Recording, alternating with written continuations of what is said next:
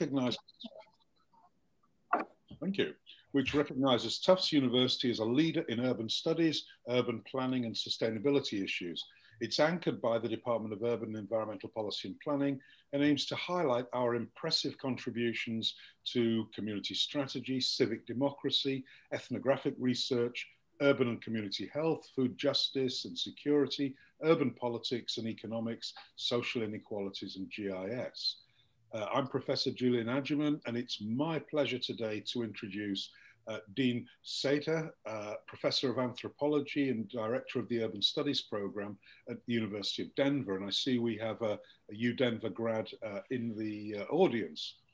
He teaches courses in evolutionary anthropology, urban anthropology, human biological diversity, and archaeology. And his research interests are in ancient city planning and design, comparative architectural and urban form, and North American archaeology. He has an outstanding blog called Intercultural Urbanism, and I hope you can visit that.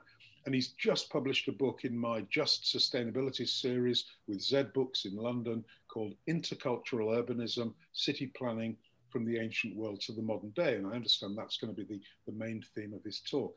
As usual, the guest will talk for about 40 minutes, and then we will have moderated questions.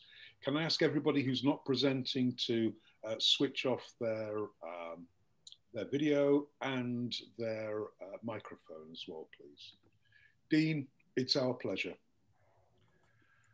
The pleasure is all mine. Thank you, Julian. It is an honor to be here with you all today. I'm just going to pull up my, my slideshow. So yeah, what I would like to talk about is what we learned from prehistory about intercultural urbanism, which I essentially define as theory and practice of planning and design that respects differences in ways of living, dwelling, being, belonging, and even remembering in the city, because I think that public statuary and urban history is critical to the constitution of civic life. So I'm just going to run fairly briskly through my slides and just give you a taste of the contents of this book that Julian graciously solicited for his series, and actually represents the culmination of almost 40 years of work on town planning across a number of different urban contexts.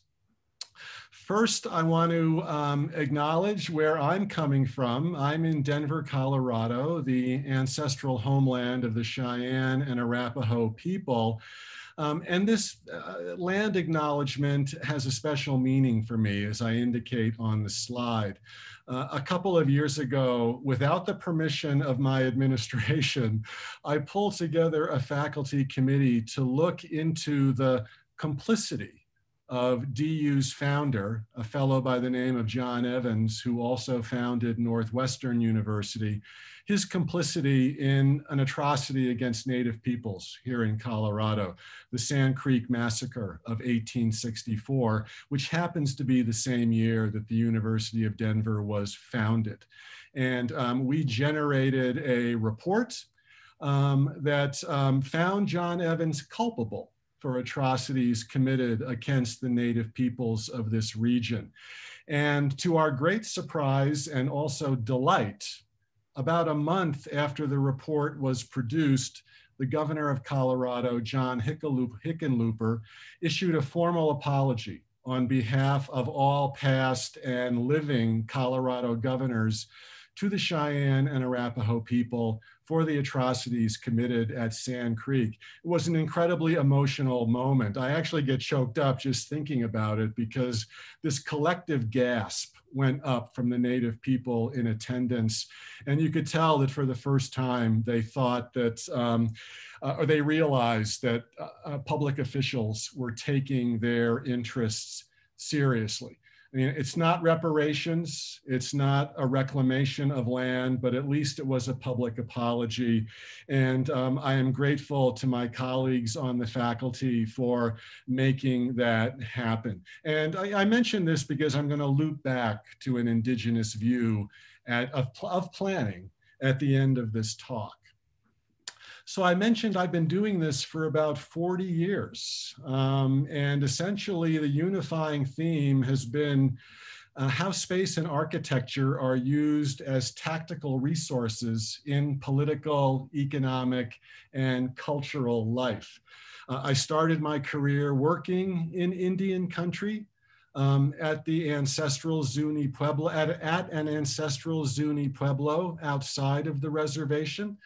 I later moved into labor history and did research at the Ludlow Tent Colony, which I won't go into detail on. It was the site of another famous massacre in Colorado history, where striking miners were gunned down by state militia in 1914.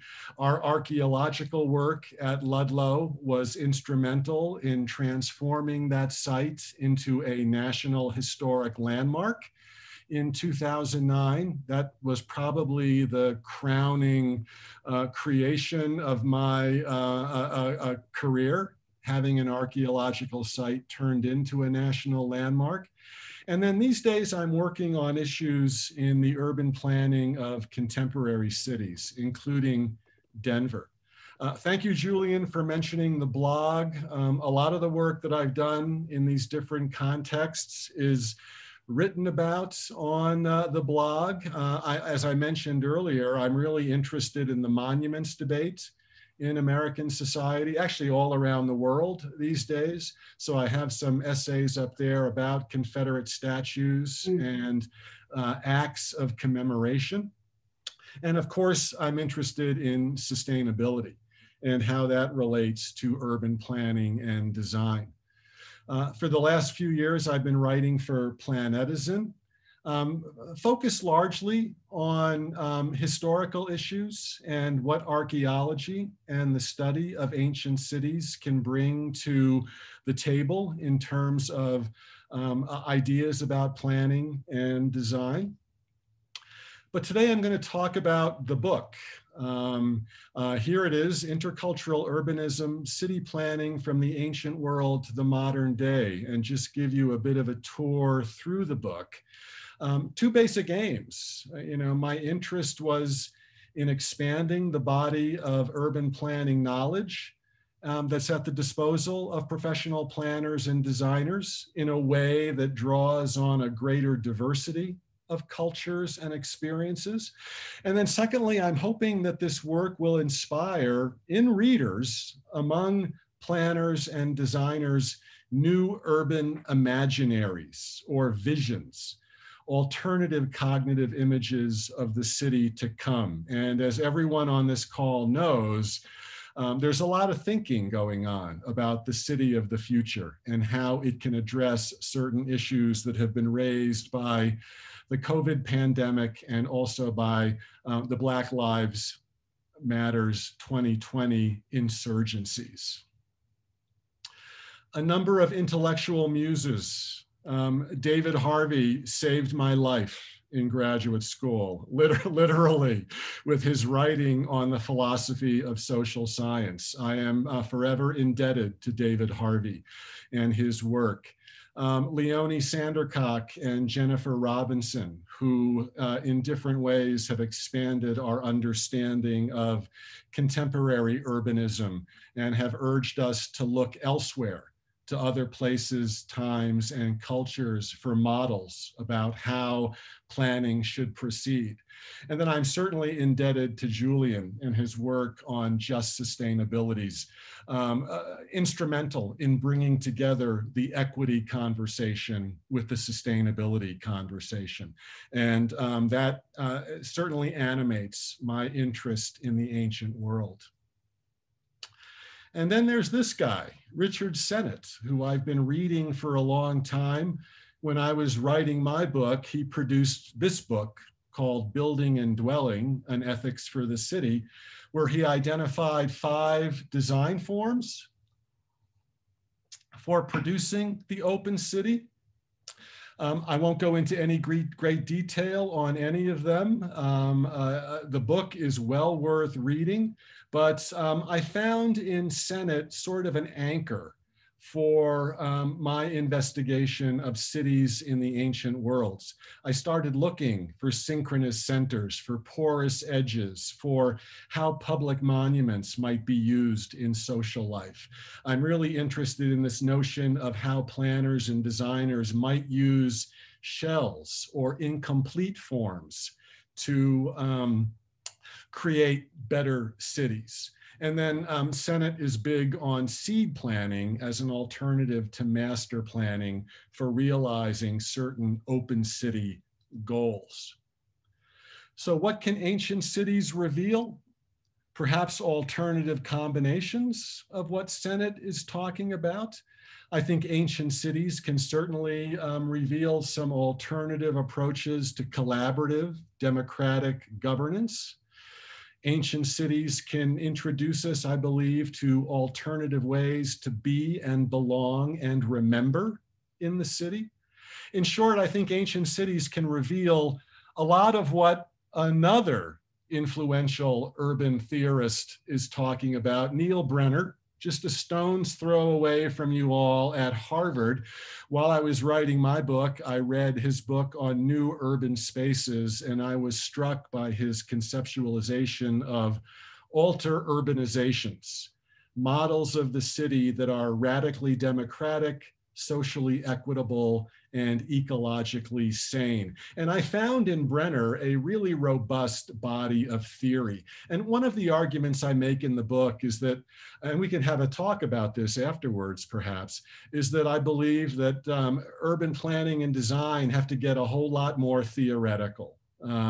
I understand that pragmatism is important, and I like the way that Tufts pitches its program as about pragmatism in planning. I know that Julian and other members of the faculty are certainly theoretically sophisticated. I'd like to hear your thoughts at the end of the talk here about whether we need to revisit theory and expand the bodies of theory that are used to do planning and design. Theory is something we all can get impatient with as we just want to set about the task of building better cities. But I'm wondering if we don't need to revisit in ways that Brenner and others are doing the whole notion of the city as a theoretical object of study. We can look around us today and I think find some useful alter urbanizations and design dislocations. In the book, I look to the global South, like I know Julian is and others are. I'm interested in what's going on in the global South, which I understand is not simply a geographical concept, it's also a metaphorical one, right? The global South can refer to all of those peoples anywhere who have been oppressed by modernist planning and monocultural approaches to urban design. So I look at Curitiba in Brazil, the democratization of bus lines. I look to Alejandro Aravina's work in Chile, his use of incomplete forms, his use of shells to build affordable housing for minority people. Medellin is a gold mine of design dislocations. I'm particularly taken by the appropriation of the elite materiality of ski hills and shopping malls, right? Cable cars and escalators to better connect poor and minoritized people to jobs and opportunities in the city center. And I love this notion of putting iconic architecture in poor neighborhoods and at the edges of neighborhoods as a way to weave those communities back into the city center. So this stuff is going on around us, and you can find examples of it. One of the points I make in the book is that looking around for alter urbanizations and design dislocations is relatively easy. Looking back is a lot harder. You have to dig deep, both literally and figuratively, to wring out of the ancient cities ideas that might help in reimagining what urbanization should look like and what good urban design should look like that serves a broader spectrum of society. So let's take a bit of a tour. I don't want to say a lot about Mesopotamia. I only want to use it as for the images it presents by which we know early urbanization. And it's an urbanization of fairly well-planned cities with political hierarchies running the show. The interesting thing about Mesopotamia is that all of those cities were multi-ethnic. They drew people out of the countryside in a big way, but they tended to be autocratic and centrally run, and they had a built environment to match, like the monumental temple sitting at the center of the city. You're looking at some images from Uruk, which is our earliest example of an urban configuration in Mesopotamia. I'm wondering how many of you know about these guys, trillion megasites of Southeast Europe, specifically the Ukraine, occupied at exactly the same time as the cities we know about in Mesopotamia that are widely discussed. Trillion cities give us a different look at the origins of urbanization.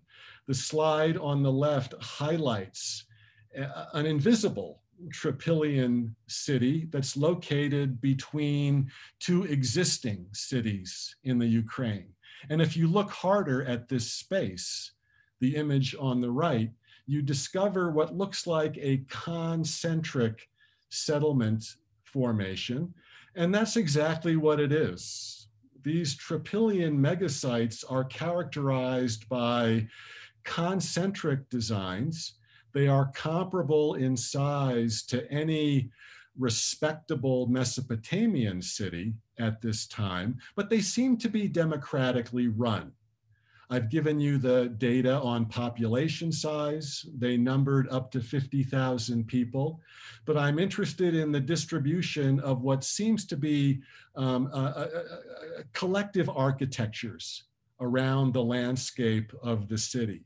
And if you're thinking these things look a lot like Burning Man, the utopian city in the Nevada desert, you would be right, because trillion megasites look a lot like Burning Man, which is getting increasing attention these days for what it might suggest about alternative forms of urbanization.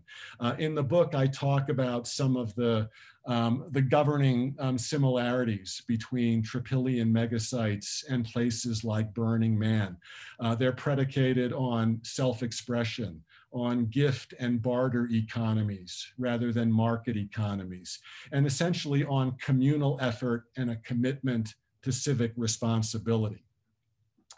So trillion megasites remind us of the possibilities of egalitarian organization on an urban scale. This is a quote by David Rengrau from an article he wrote a few years ago where he writes about cities appearing before the state. And I think that's true. I think if you look at ancient cities, you do discover urban agglomerations existing in the absence of the state, and they're governed very differently. And you know, one of the points I make in the book, and I'm actually persuaded by this, is that the history of cities is a lot like the history of life. If you know anything about paleontology, you know that the origins of life were accompanied by an explosion of species variation. And then the evolution of life since that early explosion has basically been about extinction and the winnowing of diversity down to a few basic forms. And I think maybe the history of the city, the evolutionary history of the city, is a lot like that, an explosion of early forms that are incredibly diverse and governed in a variety of ways. And then over the years, that diversity has been winnowed down. And for me, in the modern age, that diversity has been winnowed down to something we call the modern neoliberal city, which everyone on this call probably realizes has its problems in terms of equity and access and sustainability. So there, in a nutshell, is my view on why we ought to visit ancient cities. I talk about Mohenjo-Daro, and I know Julian mentions this in some of his work and probably in his teaching. Another example of a collectively governed city. I use the concept of heterarchy in the book a lot. Ancient cities, many of them were heterarchical in terms of their governance. They were governed laterally rather than vertically. The Indus Valley cities are interesting because they were radically egalitarian, I believe. They were in fact predicated on sharing economies. You don't find monumental temples in Indus Valley civilizations. You find other kinds of monumental architecture like the Great Bath at Mohenjo-Daro, which I believed served to represent civic identity and probably had other integrative aspects that were citywide rather than serving just the elite. Like Julian, I'm taken with Elijah Anderson's concept of cosmopolitan canopies, these third spaces that serve the purposes of social mixing. I think we can identify those at places like Mohenjo-Daro. And visiting Indus Valley civilizations for what they might tell us about the design of cosmopolitan canopies is an interesting project, I believe. I keep coming back to Julian's work because I love the guy and I love his work, and I know he's interested in complete streets.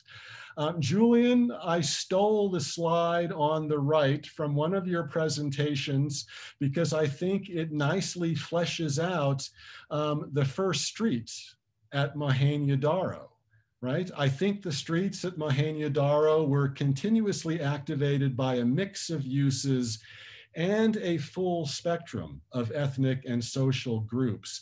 The design of that street on the right looks suspiciously like the design of first streets at Mohenjo-Daro. Bizarre economies, right?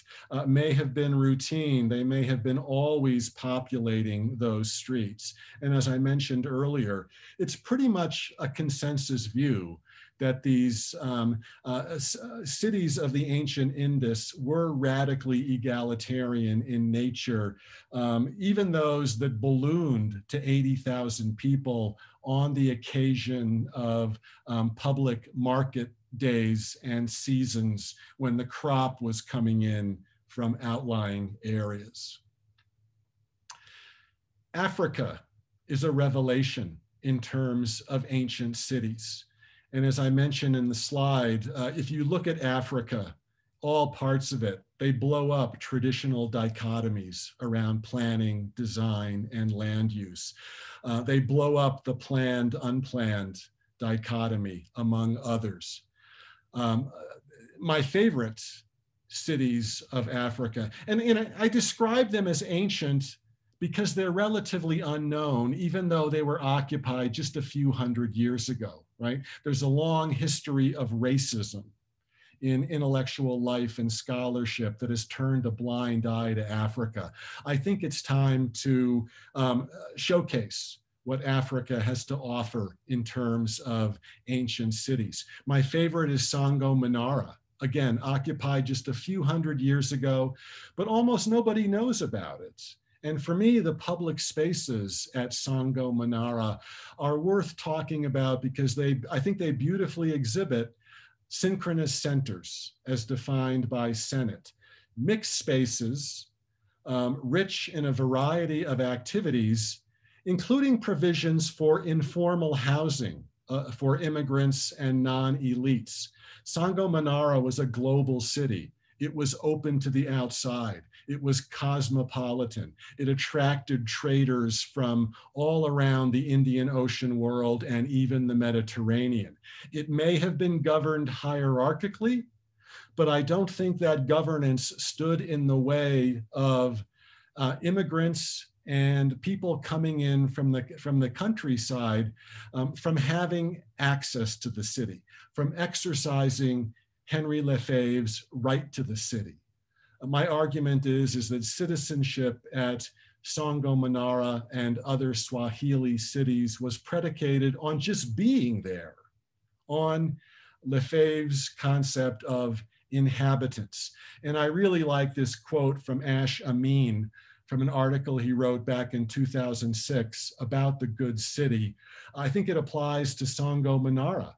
Their public spaces exhibit a complex use of a number of things without excessive surveillance, gating, privatization, or the humiliation of minorities. That sounds like a good city to me.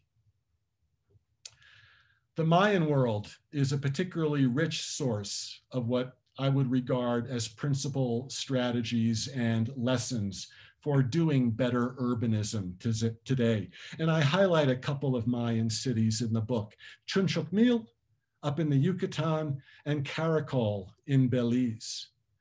Caracol to me is a perfect example of the garden city as perhaps imagined by Ebenezer Howard back in the day. The work here has been done by two very good archaeologists named Arlen and Diane Chase, and I borrow from their work liberally in the book to talk about Caracol. It's got this sophisticated combination of agricultural fields, reservoirs, markets, outlying cities that the Chases describe using Joel Garreau's notion of edge cities, and then causeways connecting the whole.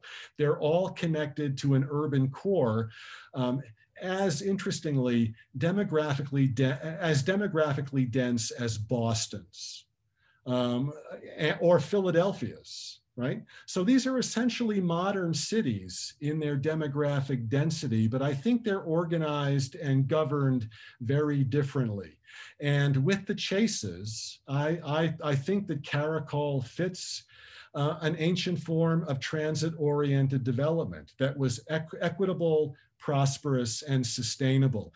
A very well-established and prosperous middle class at Caracol.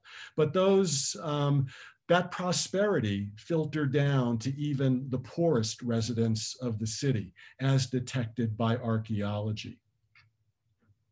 So I think there are lessons there for how we might integrate garden plots into the urban fabric. I think there are lessons about doing what I would call high density ruralism, right? It seems in the United States that we aren't giving up on sending people to urban peripheries, sending people into the hinterlands. The American dream seems to be alive and well in terms of people wanting to take their families out of the urban core and into the peripheries. Maybe there's a way we can do that without destroying land and compromising on water resources. So perhaps there's something to be learned, especially here in Denver, which is in a really fragile environment, from the Maya about doing high density ruralism. And maybe those lessons can be exported to other places as well. I think maybe we need, in order to do that, we need to embrace some of the cosmologies of conservation that were used by the Maya and maybe even the ancient Africans, who, as far as I could tell, didn't make a distinction between urban and rural. It seems to me that their thinking was much more holistic and integrative, and I think we need that if we're going to do better urban expansion into peripheral areas. Chunchukmil is a different kind of thing. It's a market city. And I would argue it's an early version of new urbanism, because every last aspect of the new urbanist charter seems to be evident at Chunchukmil, including mixed income neighborhoods, which, as you know, have been really hard to realize within the framework of new urbanism. I owe this work to my colleague, Scott Hudson at the University of Kentucky. He brought together all of the work on Chunchuk Mil into a fabulous book about the ancient urban Maya. And the Maya had all sorts of urban plans. They used grids. They used radial hub and spoke arrangements.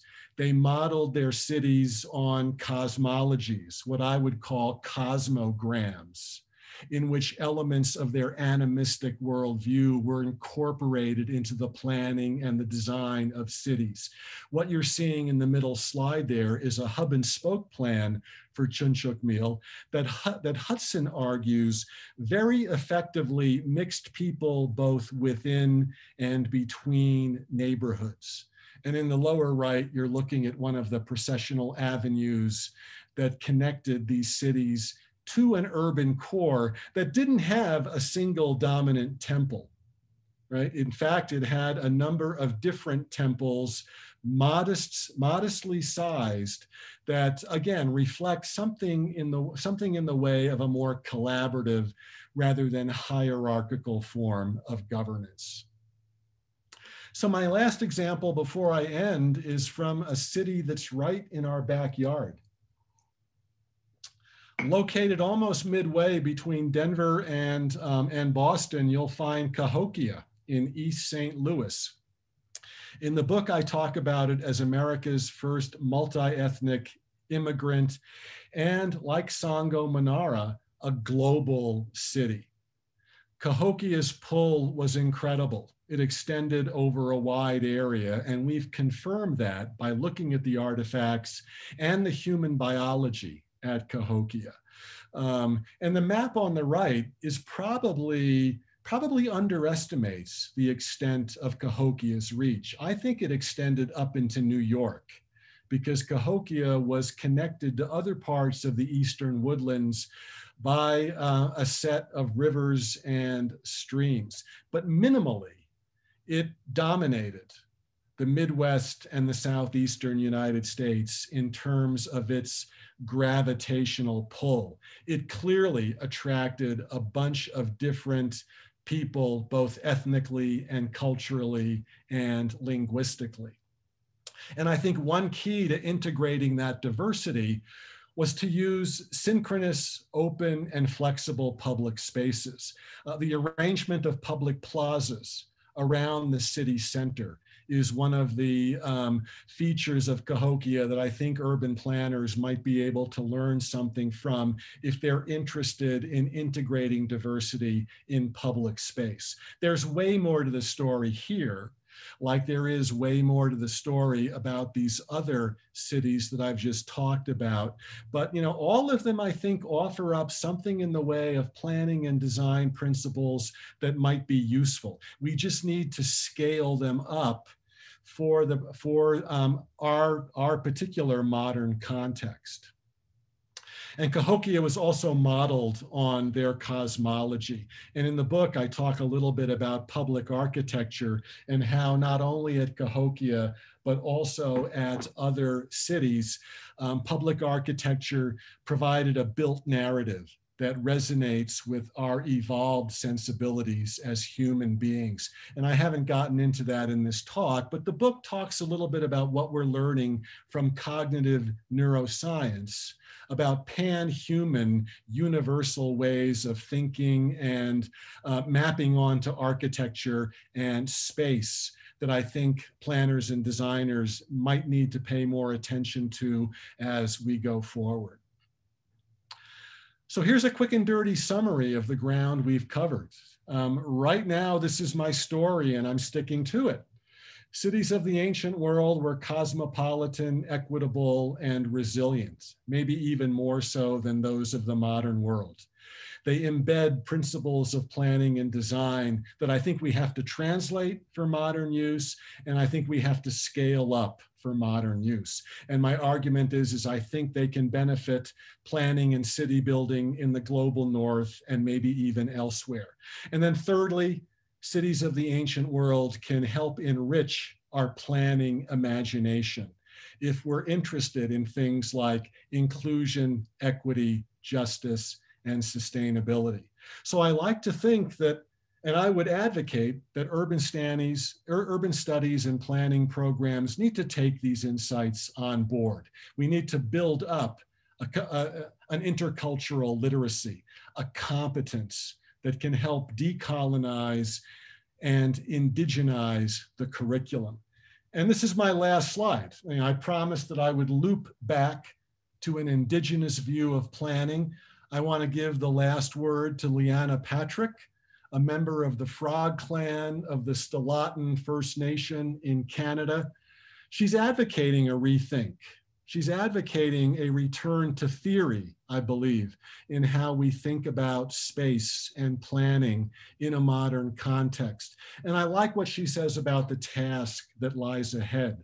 It's not so much about indigenizing what we have as it is about creating something new and regenerative in the interstices of what we've created as modern urban planners. And lying therein, I believe, is some excellent advice for not only master planners, if we still believe that master planning has a role today, but certainly for tactical urbanists, urban acupuncturists, seed planners, and anybody else who's interested in working in the interstices of the modern city. So with that, I will say thank you, and I'll stop my share and invite you to ask any questions that you might have. Well, Dean, thank you for a 30-40-minute trip through prehistory, how it can both help us understand, but also help us maybe think about cities in a new way, as you said, a new imagination. And I particularly like the way that you finished with an idea about the indigenous presence, because as you were going through this, I was thinking more and more about how in a lot of urban planning courses, what you've just talked about is invisible to us, as is our invisibilization and erasure of the indigenous people. And you'll note that many of us, and certainly when I give talks now, I pay respects to the Wampanoag and the Massachusetts people. Dean, I think you've given so much to think about. The chat is not buzzing. Come on, folks, let's get that chat buzzing. Dean has asked us so many, or posed so many provocative questions, but the first one goes to our Cities at Tufts research assistant, Megan Tenhoff. And Megan says, high density ruralism sounds like an oxymoron. Can you explain?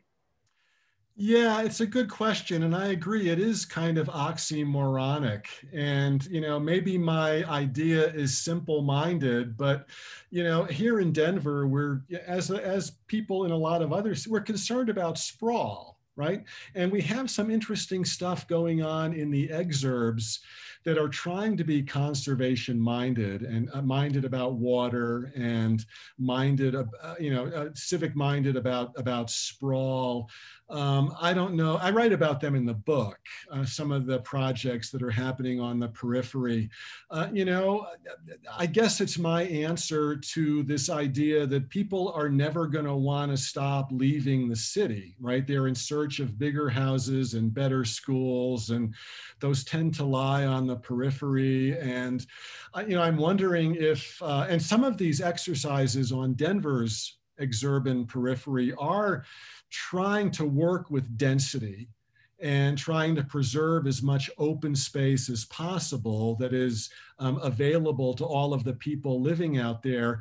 I guess the notion of high density ruralism is just, if we're gonna sprawl, if we're gonna spread, we can't lose sight of the fact that we need to be dense. Maybe the modern city needs to contract James Kunstler has been talking about, the coming contractions. We need to contract.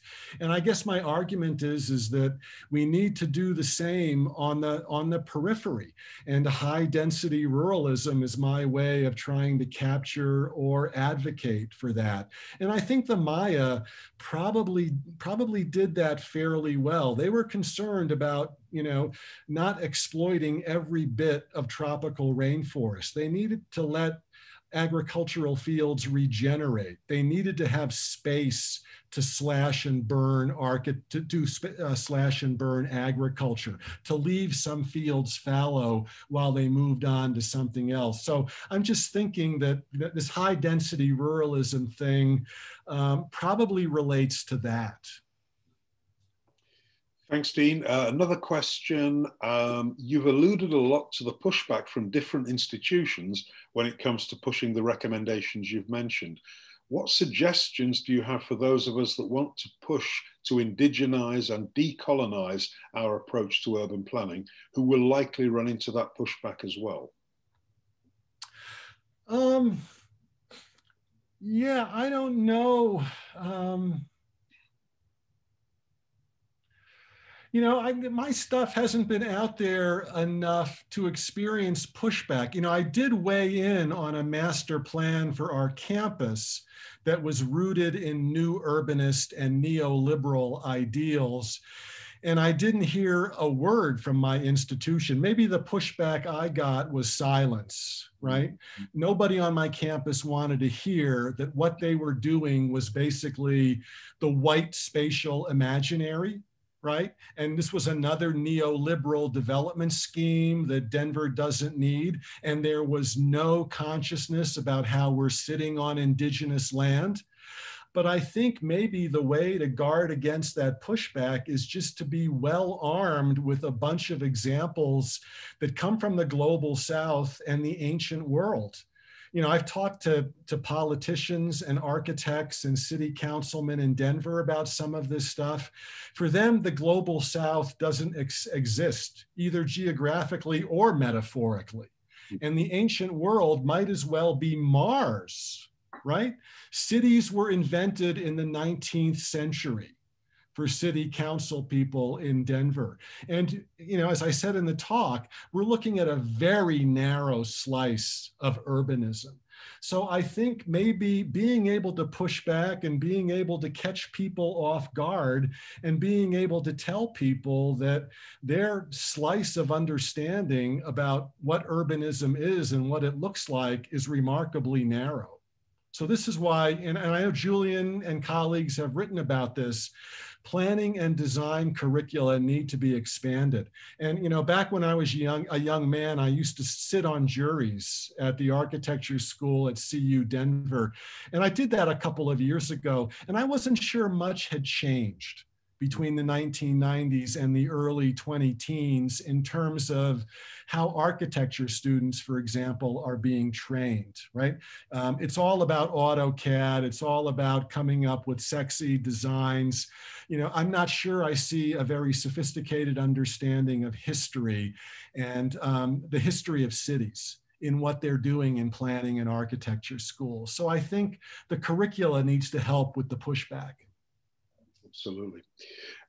Dean, silence is a great form of pushback. I mean, it's like a wall. It's like a wall. You just, it's a great point you raised there.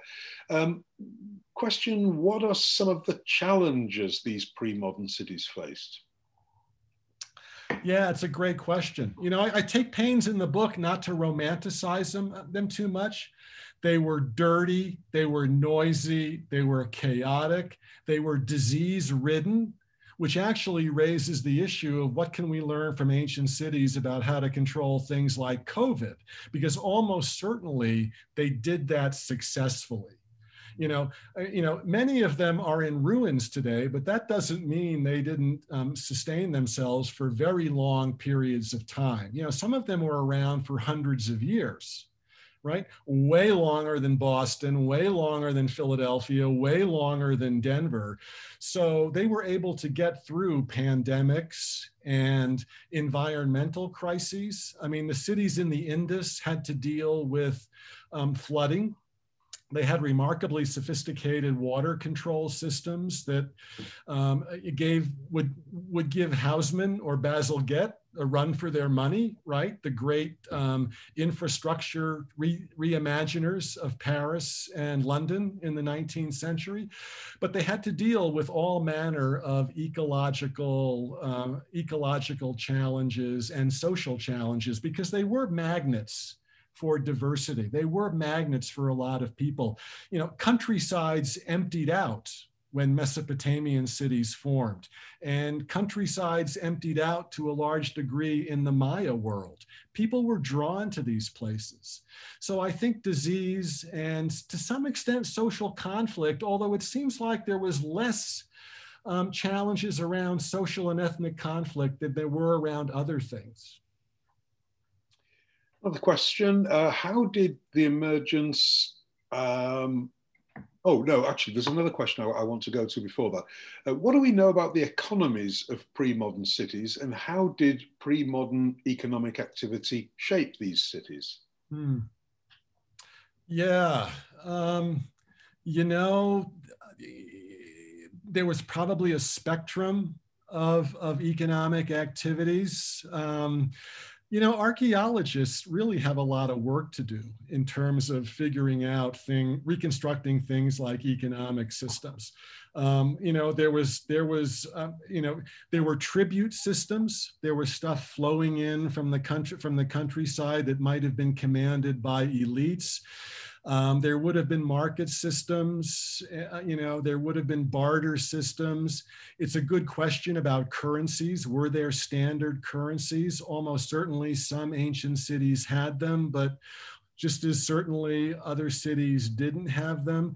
So, you know, redistribution, reciprocal exchanges, barter systems, centralized and decentralized market systems. I think the whole gamut was there. They were kin-based, they were non-kin-based. Again, some of them were imperial in nature. They were governed by central elites. And again, I don't want to make it sound like all of these cities were collectively governed. You know, the great excitement in archaeology these days is how many of them were collectively governed. Because historically we've thought, because of their plans, because of their infrastructure, there must have been centralized elites. And we're discovering that that's not the case, that a lot of this building of infrastructure may have been the responsibility of local neighborhoods. So you know, that's kind of a roundabout way of avoiding the question. It's, you know, it's kind of a spectrum of economic systems. And the other thing I should point out is that, and I talk about this in the book, you know, our image of the ancient city is based on almost no knowledge of what's going on in neighborhoods, because historically we've been drawn to temples and monumental architecture. And only now we're starting to dig into residential areas that I think can help answer that question about economic systems. And, you know, Dean, just on that, you know, in my book, Sharing Cities, we look to a lot of these ancient cities as collectivist cities. There were some exceptions, as you say, but as you also say, the focus often has been on hierarchies and temples rather than on a more collectivist notion of the shared city. We've got a few more minutes. Are there strong links between ancient cities you mentioned and the modern cities nearby? Are there any good examples of modern cities that have drawn upon their nearby ancient counterparts in this sort of ultra-urbanism? Yeah, it's a good question. You know, the one that comes right to mind is Mexico City. Because they're dealing with all sorts of problems around congestion and population growth and food provisioning. And you know, you may or may not know that the Aztecs were geniuses at extracting cultivatable land from swamps. They had this whole system of causeways and floating gardens that served to provision that city and manage population growth. So I'm thinking right now of an architect who floated some plans for rebuilding or redesigning Mexico City based on the Aztec ancient city of Tenochtitlan, upon which Mexico City sits right now. But a lot of Tenochtitlan has been preserved, and there is a lot we can learn, and there's a lot that we know about Aztec infrastructure and Aztec urban planning. That's one city that was hierarchically managed, right? It was based on a tribute system. And people living outside of Tenochtitlan hated the Aztecs because they were being power tripped by Aztec elites all the time. But at the same time, the Aztecs were geniuses in managing that particular landscape, that particular ecoscape. So, but again, I think there's been a lot of resistance to these ideas about how to return Mexico City to its Aztec roots, because for a lot of folks, the horse is out of the barn and there's no going back. But I think we have to try to stem the tide of that kind of thinking. So that's the best example that comes to mind. If you're going to find other examples, they're probably in the Maya world, because these cities of the global South, I think, have a healthier respect for local urban history than almost anywhere else. Continuing that, we've got a question here. How did ancient cities manage to transform into modern ones, e.g. Rome or Cairo? I mean, you talked about Mexico City, Tenochtitlan. What about the Romes, the Cairos, some of these ancient cities that are now, mega cities themselves? Yeah.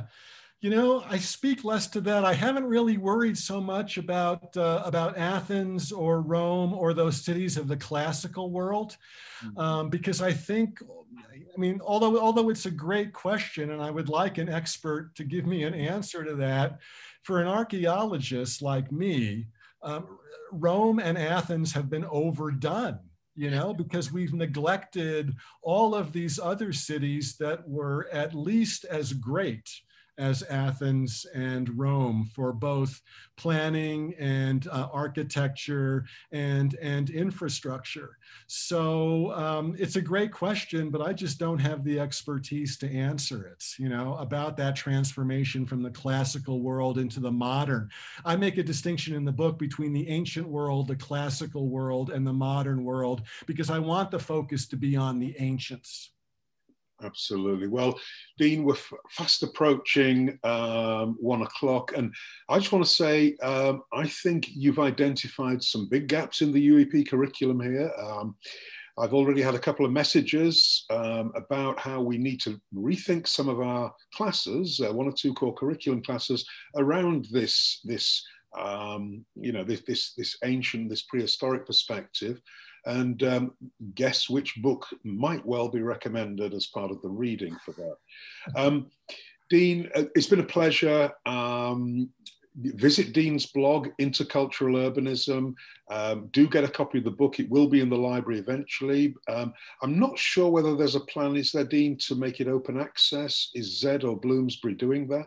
I don't know. I would like to get into paper, because right now the cost is prohibitive for a lot of people, but so I don't know, Julian, if you have any pull with Zed about how to do stuff like that. I do worry about the cost of the book. And I want to say, if anybody wants to email me with questions that are in the chat, I would be more than happy to answer questions that are appearing in the chat. My email address should be readily accessible. But yeah, I don't know about plans for that, Julian. Sure. Okay. Well, we'll just photocopy it, Dean. Okay. Yeah, that's fine. That's fine. Absolutely not. Absolutely not. Can we give a warm UEP thank you to Dean Sattia? Fantastic talk, Dean, and we'll speak soon. Hey. Okay. Thank you. Thank you all. Thanks, Megan. Thank you very much. Okay, see you.